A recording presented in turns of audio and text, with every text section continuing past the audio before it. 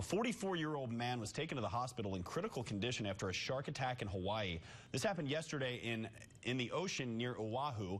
The victim and another man were swimming to shore when the shark attacked. The man suffered some pretty serious injuries to his lower legs. Has people who frequent that area now thinking twice before getting in the water. I know there's been a lot of shark attacks on Oahu this year, but this is the first one off of Lanikai in years and years and years. So we were just going to go in the shallows, but we decided not to. Authorities have closed access to the area where that attack happened until further notice. This is the 6th shark attack in Hawaii so far this year and the 2nd on Oahu in just 8 days.